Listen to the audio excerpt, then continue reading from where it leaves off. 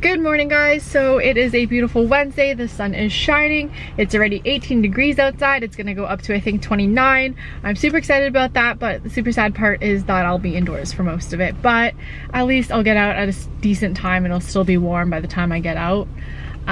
Right now I am stuck in traffic. I woke up earlier than usual, but I took a longer time getting ready. That's just the typical me, always taking longer. I couldn't decide on an outfit because I knew it was gonna be hot, but the office is always cold, so I decided to go with a dress, like a skater style dress, and then a leather jacket. So it may work, I don't know. Exciting news that I got a little dash camera holder thing. So I don't know what you call them, but anyways, it's sort of like a tripod that sticks onto your dashboard slash window. I'm super excited. Today, what's happening today after work?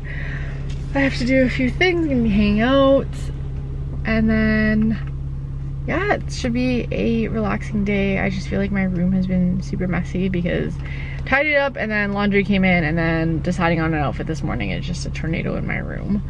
Traffic really sucks here, and I'm probably going to stay. I'm gonna stay late at work today to make up for the time because this is ridiculous. Oh look, better lighting. Yesterday I actually tested out this new piece of equipment, and I was like, I don't know if I'm gonna vlog this, maybe I will, and I don't think I thought I am, but I can insert some footage right here. I really think it's gonna be okay to use this thing as long as it doesn't like fall down or anything, but I'm super excited about it. Hopefully it's not rattling a lot because it's hard for it to stay in place because of how the screw is. But this is so much better having it hands-free. I'm so excited. So then like when I have said friend on this side, I can still vlog. This sucks. Baby. I'm feeling so bittersweet that my teaching job is coming to an end because it is an after-school program, so it only runs from September to beginning of June, so that's really soon. It's only a few weeks actually. It's really bittersweet because I enjoy teaching the kids, and it feels good to give them that extra help that they need if they need it, and just kind of learn from them as well, and it gives me a chance to practice on my skills. But mainly I'm gonna miss the students. Like, I really connected with them, and I don't know, I'm proud that they've come a long way since the beginning. Not that they were terrible or anything at the beginning, but they've all really improved their skills, which is great to see, and I hope that that will continue for years to come with them because I'm still improving my skills. I'm not perfect at all, and I think that there is no such thing as perfect, and your skills are always going to be improving as long as you work at it. But it will be nice to have some more free time to myself because right now I only have Sundays completely off, and I think that that has taken a toll on me not having enough me time. I'm just always on the go, and there's always people I want to see and spend time with, so it's hard for me to just have time for myself. I mean, not that I don't know how to say no to people, it's just that I actually want to spend time with people. I do have my moments when I'm like, guys, I'm super tired, I don't want to hang out, or if we do like hang out, I'm gonna be falling asleep. If you don't mind that, then I'll come, but like, I would rather just stay home, sleep, and like not upset anyone with me being so tired, because I'm not gonna feel like having a conversation with someone if I'm super tired, because I just don't have the energy for it. Not that I don't know how to, it's just I don't have the energy. When I'm quiet, I'm either bored, hungry, or tired. One of those three things. And the majority of the time is because I'm tired. I think I just need to just focus on one job instead of two. If you guys have been keeping up with me, I used to work 3 jobs, and I did that for 4 months, and it really took a toll on me. I didn't realize what it would do. I was working 7 days a week, and it was so stressful because I honestly had 0 time for myself. And I'm saying now that I don't have much time, but can you imagine working 3 jobs? And you know, it's exhausting. And it's not like they were hard labor or anything, but they were more mentally draining more than anything, and I just couldn't handle it after a certain point, and I actually broke down crying because I was just overexhausted. I really wanted to do it, and I wanted to have money put aside for myself for later on because I eventually want to move out and live on my own. So I have a lot of plans, and to get there I needed to take these steps. And I'm not saying this is for everyone, this is my way of doing it. And you know, I said in my amount of time, and I was like, okay, you know what, I've had enough, I can't take this. I honestly thought I could do it for a year, but I made a very good decision not to do that and let one of the jobs go, although I do miss it dearly because I love the girls that I worked with. My life now, I just cannot be handling that. It's too much, and I want to do other things and have time to create my own artwork. And working those jobs, it was difficult. It honestly was, and I still think that it's difficult now because I don't have much time to sit down for hours on end to create a painting. And I really want that because it's hard for me to sit down for 20 minutes, stop painting, and then come back to it days later or a few hours later. Like, I want to have this continuous flow, and I understand that with the painting that I do, it needs time to dry, whatever, take a break, but it's not where I'm disrupted. I'm deciding when to take a break, and it's not that, oh, I need to go somewhere and I need to do this and I need to help people out. Like, I don't mind helping people out at all. It's just very difficult for me to just get in the zone because I'm always interrupted, and it disrupts my flow. Once I'm out of that zone, it's very hard for me to get back in, because when I want to paint, I'm really excited about it and I'm just go for it, you know. And when I'm not feeling it, I realize that my work does not come out as well as when I'm feeling very inspired. And a lot of people don't really understand that, or some people who are close to me are like, you can just do it. If you really want to do it, you can do it. I agree with that, but at the same time, there are moments when even if I want to, I'm just not feeling it, and I don't know how else to describe it, because even my students are the same way. Like, it's not that they don't want to do it, it's just that specific time during the day, they're just not about producing work, or they're not focused because other things are going on in their life, or they're just extremely tired. And you know, it takes a lot of, you know, energy to produce something, I think.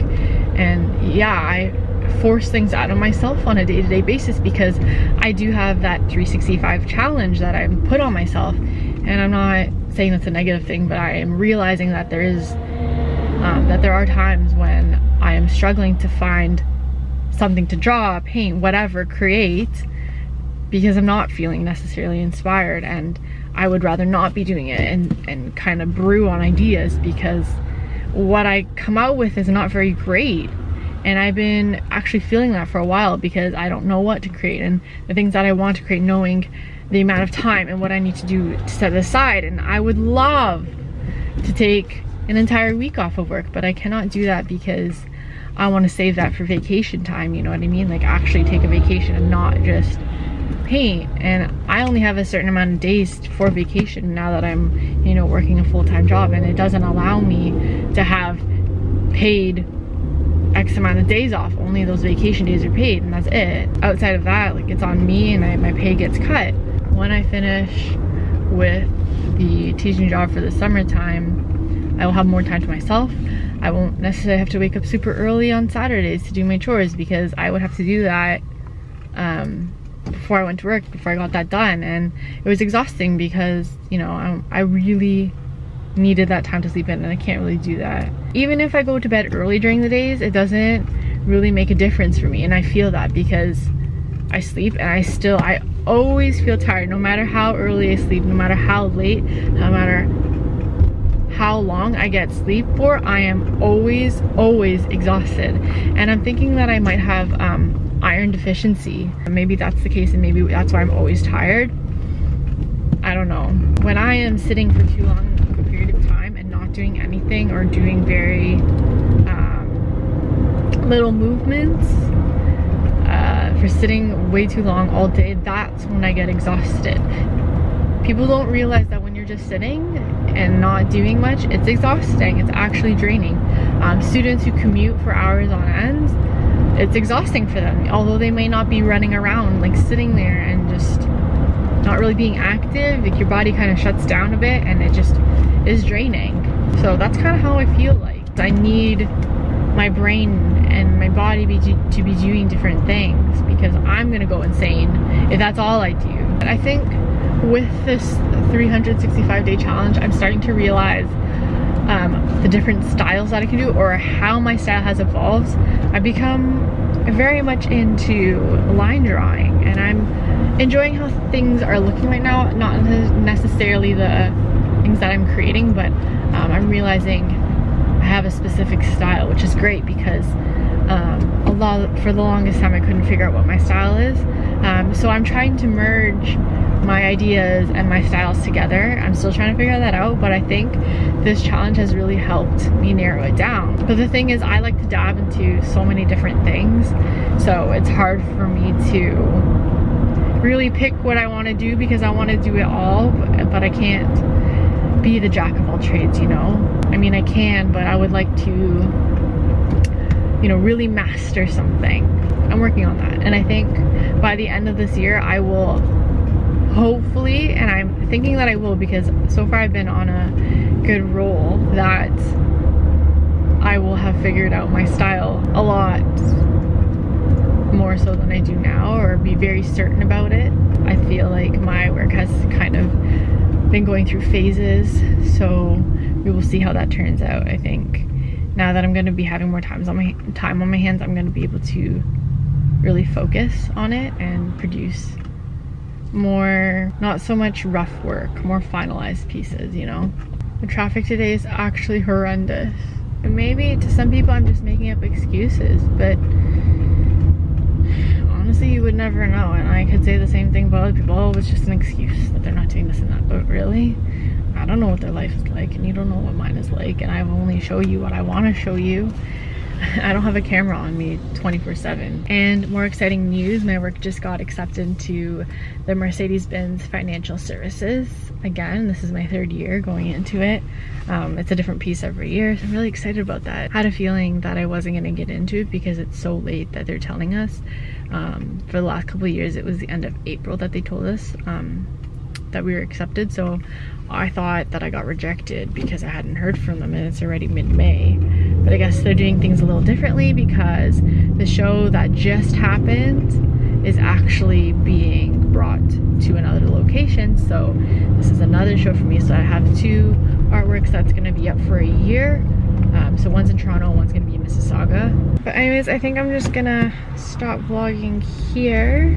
In a beret or the scarf, and I figured a scarf would be more suitable just because I think it'd get super hot wearing a hat, and I think I would wear the scarf more often.